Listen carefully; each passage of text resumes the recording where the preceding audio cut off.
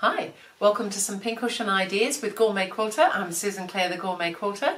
We're running 20 ideas for pincushions in 20 days, basically. So we're doing one a day for 20 days and we're up to day 8, or pincushion number 8. So we're having a wonderful time. They're all a little bit different. There's some different techniques, etc, etc. So there is a pattern that you can purchase on GourmetQuilter.com, and if you do that, you're going to have something like this to download and print, which has got all the information you need. So this is a larger pincushion that we're making today. It's a triangle. It's kind of like a pyramid type triangle, only that pyramids, if you think of the real pyramids that are in Egypt, they have actually 4 faces. This one has 3 and a bottom. So we need to cut these out so they're equilateral triangles. This is in fact, I believe, a regular tetrahedron shape. The cameraman in the pickle knows these things. So I've gone ahead and made all that up, and I've got some other bits prepared. So for this we need to have a piece of fabric. Again, I'm going to use the crushed walnut shell to go in it, and so I'm going to put a little piece of a fairly thin batting behind my fabric. So I have pre-quilted, so I'm suggesting that this be pre-quilted if you're going to do the same sort of thing that I've done. So I've pre-quilted my piece here. So we needed just a few pieces of fabric to make this one. And so a largish piece that I have gone ahead, this one I have free motion quilted. I've done just a meander over this one. I thought on the one today I'd make it with just some straight line quilting. So they're approximately 1/2 inch apart, my lines. So I went over, what I did was I went every inch across and then I came back and filled in the gaps. I find that an easier way to do things like that. And it's just a piece of fabric with batting and some quilting on it. And then we need to have something if we're going to make a loop. Now you could use a cord. I'm going to use a piece of fabric, and we've got these little clippy places, because a lot of us are using clips nowadays as well as the pins, or sometimes instead of. So there's somewhere to put your clips on there. There's a pocket here that you can keep scissors, needle, packets, all sorts of other things in. And then this face here is just left as a pincushion, and I find that a really handy sort of shape. So we just need some fabric to line our pocket, so a little bit piece there, and also to make the strips. Now the strips for the clips could also be all different colours. You don't have to just use one colour as I am. There's lots of options. So we'll go ahead and get started. So I've done all the quilting already because I didn't think you needed to see me just do some straight lines. And I've got my pattern piece here. So in the pattern comes the shape. I'll get organised now. So the pattern piece is the shape that we're cutting. Now there's quite a lot of information on this pattern piece. We've got heights because we're going to cut the pocket from one of the pieces. We're going to cut for the pocket lining as well. We've got some other dashed lines on here because that's going to be to show us where we place our strips for the clips. So lots of information there, and it's also the shape that we are going to use to cut. So you may have, it's a 60-degree triangle, being an equilateral one. You may have a template at home, but if not, then you may just want to use this template to cut around. So I'm just going to position this onto my fabric, and I'm going to cut around it as my template. So I can just lay it there. If you're not sure it's going to sit still, you could pop a little piece of sticky tape or something just to hold it temporarily. And then we just need to cut out that shape, and we need to cut it out 5 times. So you should be able to get that out of this piece of fabric without any trouble. And I'm suggesting not cutting right through there when I cut that one up there, because we'll be able to position this one around this way as well, so that we're making full use of it. If we cut through there, you'd find that you'd have to come across and etc, etc. So I've already just now cut that little shape. We need to cut the bottom edge as well. It's got 3 sides, this triangle.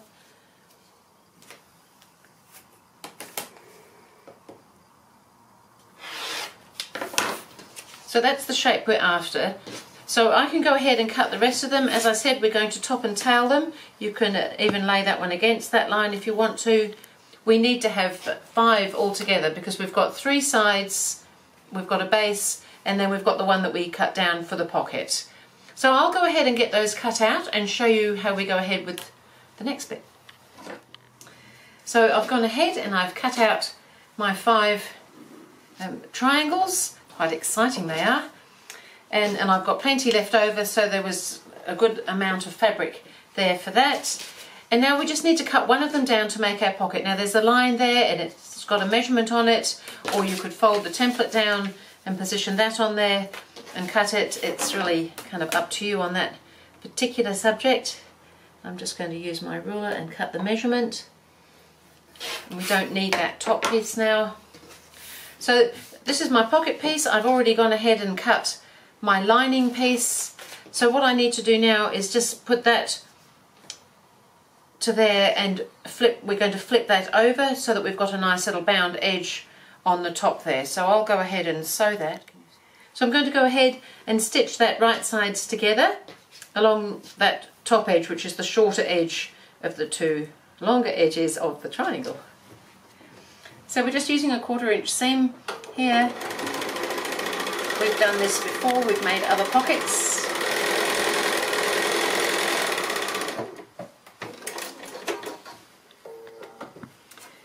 Just press that over,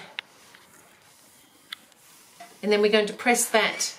So we've pressed the seam up, we're going to press that down now, letting that stand up so that we've got a nice little bound edge on our pocket there. And then I would suggest that we just come along and stitch in the ditch underneath that seam there where the little bit of binding is sitting, just to give it a nice finish.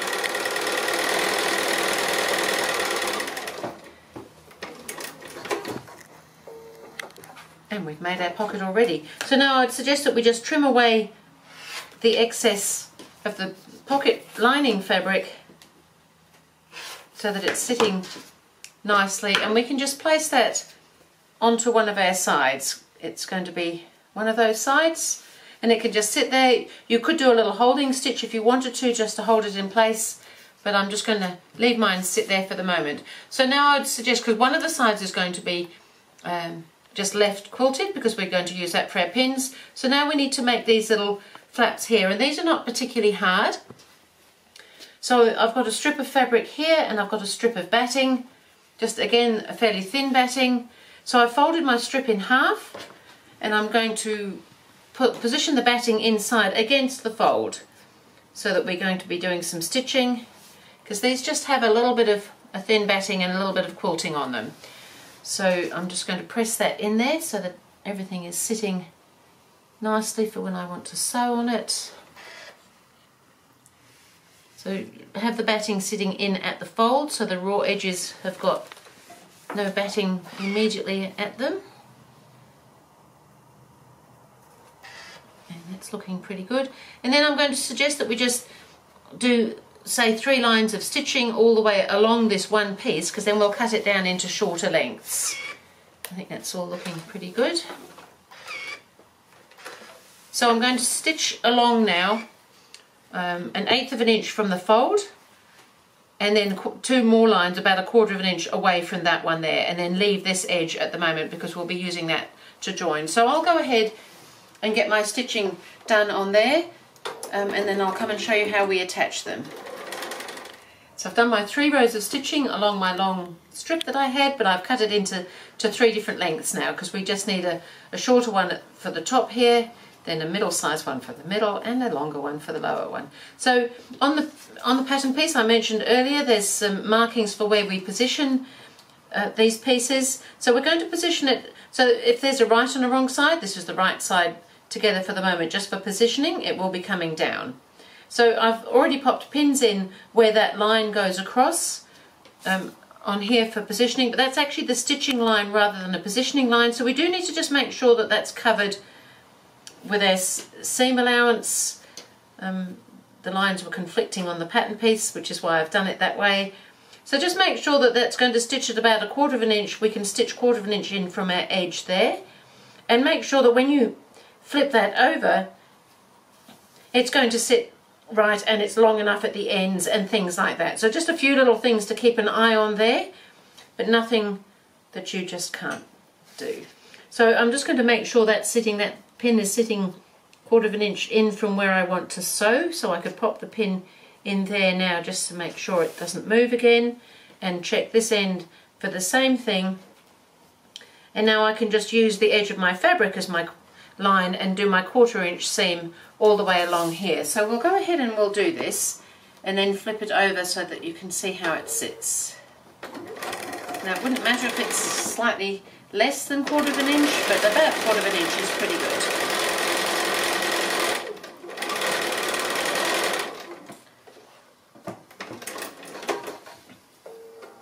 So now what I want to do is iron that down.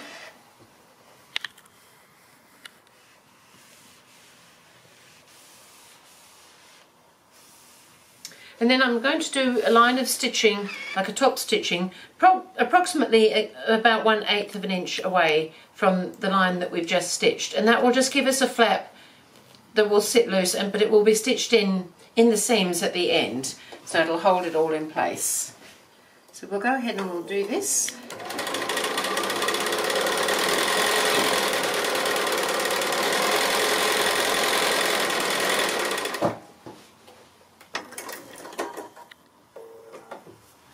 So that's all looking pretty good. That's going to give us something to clip to, but it'll be held down at the sides. So now we need to do the same thing with the other 2 pieces here. And again, there's markings on the pattern. There is approximately 1/2 inch between each strip there. So you could go ahead and get those done. So I'll go on and get those all ready, and then we can trim that triangle like we've trimmed for the pocket so that everything's the same size, and then we can start making it up.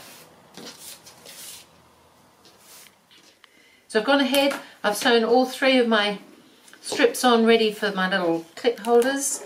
So now I'm just going to trim those edges so that everything is nice and level. It's looking pretty good.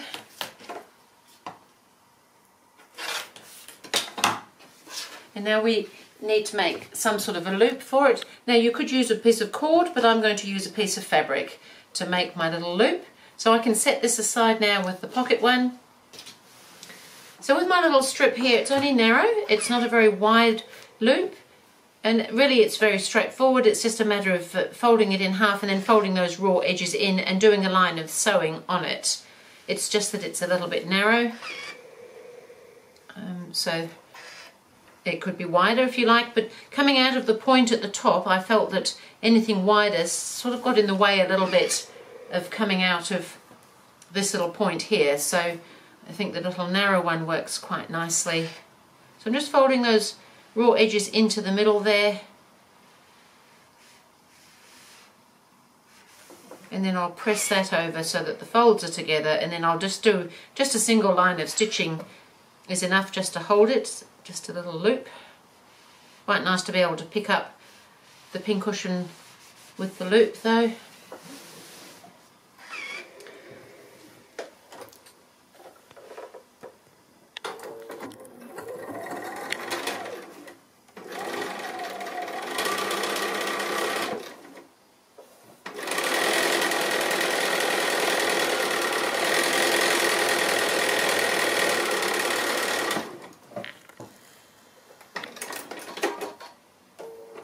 We have our little loop already, so that's looking pretty good. So what we need to do now is start putting these triangles together. So we can still leave one to one side because that's for the base, and we'll get all the sides done first. So if you have a particular preference for which way they go, you might want to think about that now. I'm just going to not particularly prefer one or the other. I'm just going to put 2 together. So I'm going to put these 2 together first. So I've got the pocket lined up, and as I said, if you wanted to do a little holding line of sewing, you could have done that there. I'm going to stitch the seams here. So I'm just going to stitch this one seam to join these 2 together, but I'm going to start and stop about 1/4 inch in from the point. So not right to the edge, starting and stopping 1/4 inch in. Other than that, a regular 1/4 inch seam, including that pocket in that lower segment there.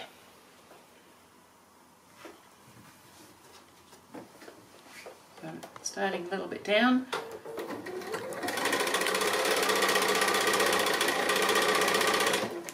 And this takes in the edge of the pocket, the edge of the clip flaps.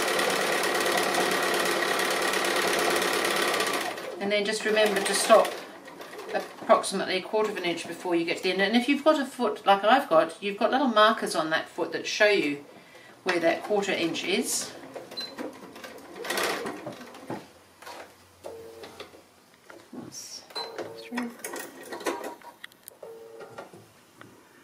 So there we've got that sitting nicely there. We've got a little gap at the ends, and then so to sew the next one on, I'm going to suggest that we put the loop in place. So the loop can come through this little sort of gap here. It just sits out the top there, and you can have these little ends sticking up a little bit. But we're going to sew this one together in there as well. So at some stage we've got to include the loop. So I'm going to stitch this one over here to the pocket first. Again, stopping and starting at that little 1/4 inch at the same point, and then perhaps we'll put the loop in the next seam. That might be better. So this seam is really just exactly the same as we've done, so I might just go ahead starting up here and finishing before I get to the end down there, and then show you putting the loop in afterwards. So I've got that on there now, and now I'm going to put the loop in. There's a little bit of a gap in there, and we're wanting that loop to sort of come out the very top. So you want to probably try and place the loop going straight with that center triangle at the moment, and then bring this edge over here. It gets a little bit congested in this top area here, but I think you'll find that it all works out in the end.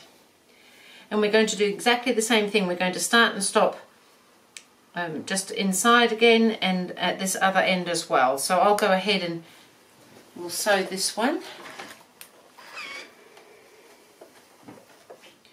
So I've done that seam and I've stopped short at the both ends, but I just want to make sure that this loop is properly secured, because we're liable to be picking up our pincushion with the loop, so we don't want it flopping out, do we? So I'm just going to stitch across that top end there. So I'm just sort of pushing a little bit of the triangles out of the way, and it's really just to make sure that that loop is secure. It's not really doing anything else. Just one stitch there. And then I'm just also going to just trim off that little end there, because that's quite bulky for us to be trying to fit that inside the top of the triangle when we turn it out the right way, which we're going to do in a little while. Although if you want to have a look and make sure that your loop's sitting all right, now would be the time to have a look at that, because now you could adjust it. Other than that, we're ready to put the base in. So because we've stopped and started a little bit before the ends, we've got places to stop and start and turn corners and things here. So I'm going to suggest that we need to leave a gap in one of the sides. So it wouldn't matter if it's either the clip side or the plain side, but I suggest not in the one with the pocket, because that would be hard to hand sew that closed. So either one of those sides will be fine, because it's just the single thicknesses then. So what we need to do, so we might start with this one with the pocket, because we know we're stitching all the way along there. We're going to start and stop here. So because we did this, left that seam open, and it may be easier to sew it from this side rather than on the inside. And we can start and stop at exactly the same place there, leaving again that little corner, and then that will allow us to open it out, to turn it, to sew the next side. So we'll go ahead, I'll go ahead and sew this side, and then I'll show you how we do the next side, because it's the next side that's probably harder. So we're just starting and stopping at the same place that we started and stopped with the side seams.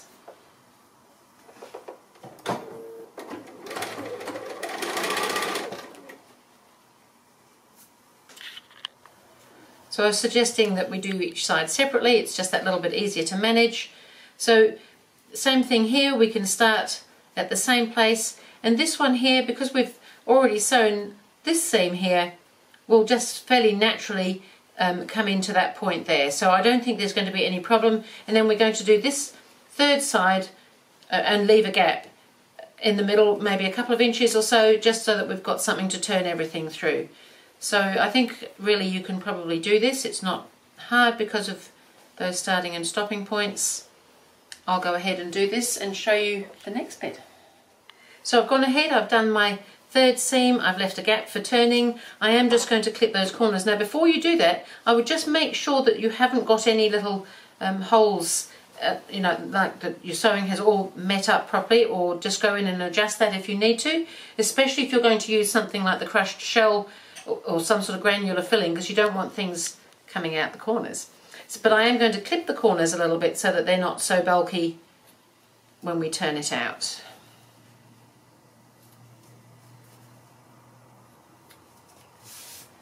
and then we can turn that out the right way. We've got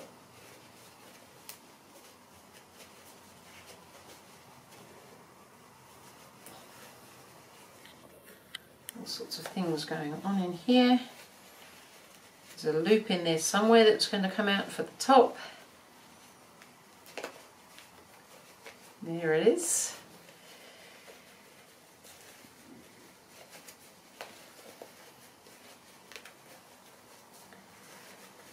Right.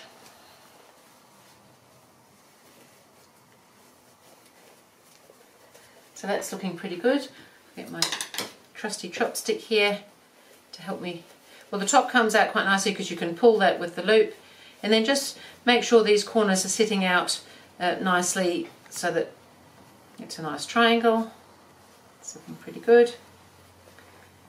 And then I'm going to put some of the crushed walnut shell in. Now, I think maybe I might put a little bit of polyester fibre fill just in the very top, because with this one here, it's just sitting a little bit empty, and it's not a problem because in general you don't need to stick pins in there, but if you wanted to, it would be perhaps a good idea just to put something that's going to sort of hold its shape more in the first place. So I've got my fill here, so I'm just going to start putting some of that up in the top corner first, because we're filling from the bottom. It will be the easiest way. So just pushing some of that right up in there. It's great. You can use combinations of fillings. It doesn't all have to be one or the other.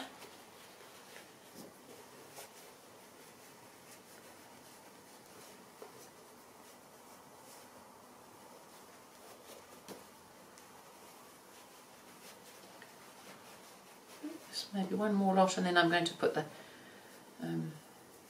the crushed walnut shell in.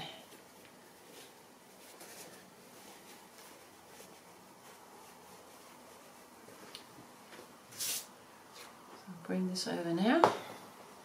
So that's quite nice. It's just that sort of top section, and that's the area in this one that was a little bit loose, I felt.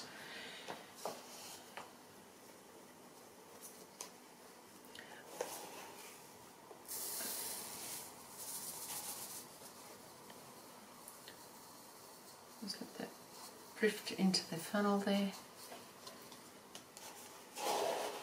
And so I'll go ahead and fill this up. I don't think you need to stop me, watch me doing this all the way through, and I'll just show you how we make sure that it's all okay and sew up the closure.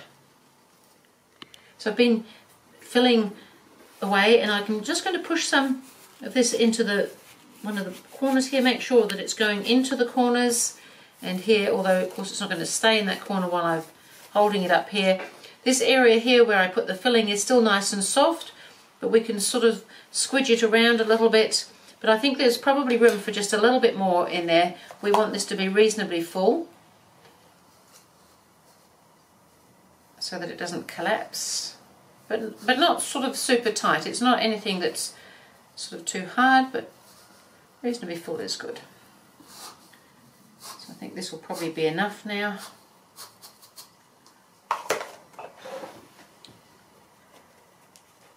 So that's looking pretty good, I think. So I'll go ahead and just do my little over sew there and come back and show it to you when it's all finished. So I've just finished doing all my stitching along here. So it's looking pretty good. So we can turn it up the right way, and I think that is just looking wonderful. So on this side here I can stick my pins, or I can stick them anywhere I like, of course, really. And on this side here we can store our clips if we're using clips and things like that. And then in here, if you've got a smaller pair of scissors or a packet of needles or anything like that, you could store that in there. So it's kind of like a little whole sewing kit all in one go. So this was the triangle pincushion with spaces for clips and other things, and I hope you've enjoyed that. That was pincushion number 8, and I will see you again with pincushion number 9.